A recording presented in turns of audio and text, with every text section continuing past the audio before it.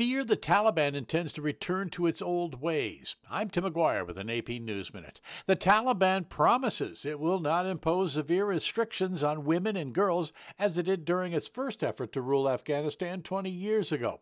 Former Afghan Deputy Minister for Women's Affairs, Hasna Jalil, fully expects the Islamic group to return to form. I would say that they will adopt the same policies that they used to practice during their first round of regime, and it may be more brutal than what it was. The State Department is sending an official to Kabul to oversee the airlift of civilians and foreign personnel from the airport. Officials hope the pace of evacuations will pick up so that as many as 9,000 people could be taken out of the country each day. School districts across the South have been closing schools, sending students and teachers home to quarantine as the latest coronavirus outbreak continues to surge. At least 5 Texas districts joining those in Georgia and Mississippi taking such actions. I'm Tim McGuire. Buying a home can feel like navigating uncharted waters.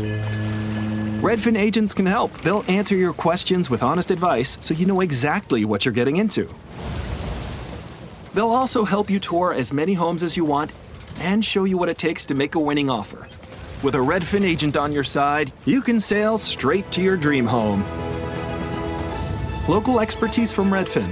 That's real estate done right. Tour subject to property and agent availability. Virginia Office Falls Church, VA, 844-759-7732.